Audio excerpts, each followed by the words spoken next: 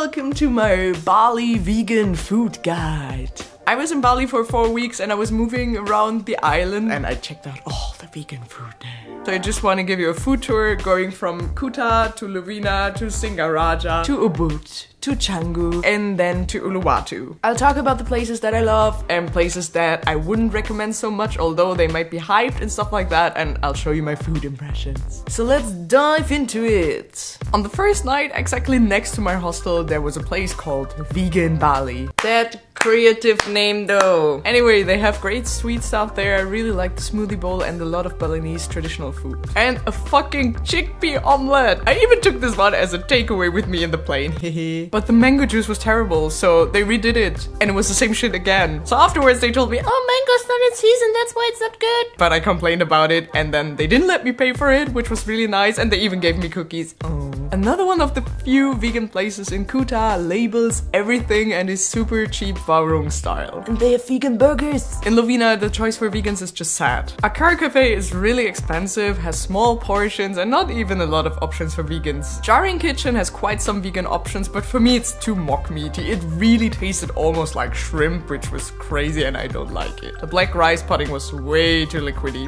But there are vegan sushi options. But I was working in Lovina, so I got all the food for free and they customized it for me and always made it from scratch in totally vegan. It was awesome. The best thing was the beans with tempeh and rice. If you want to know how I did this work and travel thing in Bali, just check out the other video I made about exactly this topic. In Singaraja they have Loving Hut, which is a place they have all over Southeast Asia pretty much. And they always have cheap vegan local cuisine and the satay there was actually really good. The other place in Singaraja has a really cool venue because you can watch the people cook the food directly in front of you. Furthermore, it's super cheap. It's around 50 European cents. For me, a bit too much mock meat, but super friendly stuff, very talkative, nice people. I love it. I got myself some vegetarian krupuk. It looks like this. It's usually made out of shrimp. I made that guy in the shop explain to me literally every single thing, but I forgot again. So I think it's made out of tapioca starch and rice. Let's try.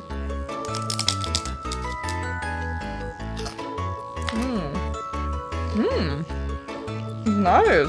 It's really good. It's almost like rice waffles, but a little bit more crispy. When I was way outside with the scooter, I was looking for a place that could still accommodate vegans. The option I wanted was not vegan, but just letting you know that you can always talk to them and ask them. So I just asked them to leave out the yogurt and then it was fine for me. On the total contrary, in Ubud there's always vegan options. But my advice is you really don't need to go for the expensive places. By saying expensive, I mean the local relations, so practically everything that is more than 3 euros for a meal. I was really disappointed by some expensive choices. For example, Earth Cafe had a super bitter wrap that was terrible, and Clear Cafe's portion size was just so small. But the interior design is so beautiful though. I was not disappointed by Moxa. They had an awesome raw lasagna, but it was too small. So why go for those options for more than 3 euros when you can get a whole vegan buffet for 3 euros? There are two places directly next to each other and they are both so awesome. They are completely vegan and they always even refill their stuff. But my total favorite in Ubud is Fussy Bird. It's a gluten-free place, but they have so many vegan options and they are absolutely crushing the smoothie bowls. Otherwise, you can just go for some really good warungs. For example, Healthy Warung is really good and also Deva Warung. But Healthy Warung is definitely too oily to actually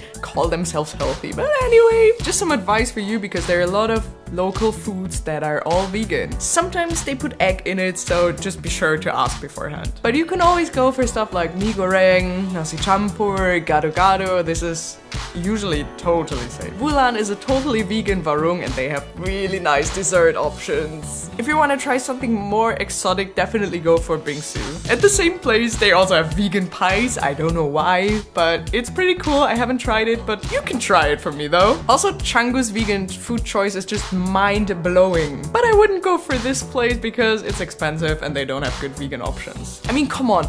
warm avocado. This is the deal breaker for me. But there was also a full vegan place that I just didn't like at all. The buckwheat pancakes were not sweet at all. I was so frustrated that I went to a super expensive place directly afterwards to just treat myself with something good. The location was so fancy, they even had a pool. It was so worth it because it was the best banana chai latte that I ever had in my life. And probably anyway the first banana chai latte that I ever had in my life. But the good thing about Oma Jammu is that they have a free buffet on Fridays. And when I say free, I mean like completely, literally free. Just try to be there at around 8 AM and then you'll be good to go. Like I said, not the best food I ever had, but it's free. How can you say no to that? Of course, please check the date of the video when I uploaded it, so don't run there and be like, oh, you said it's free and no, it's not there anymore. But definitely the best breakfast place in Canggu is Crate. It's super hipstery, it's always full, but you get the most giant portions just for €3.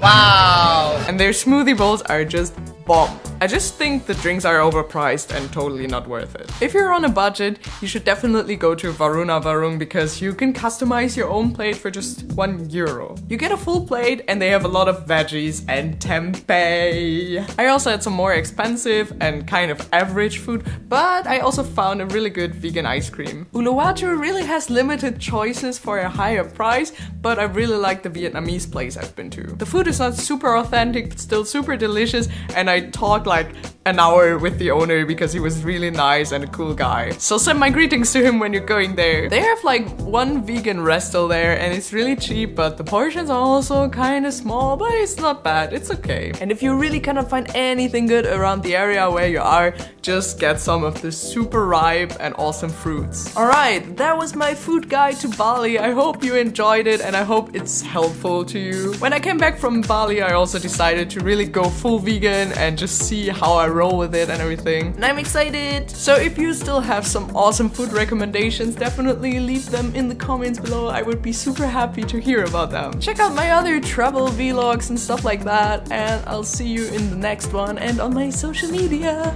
So bye bye guys!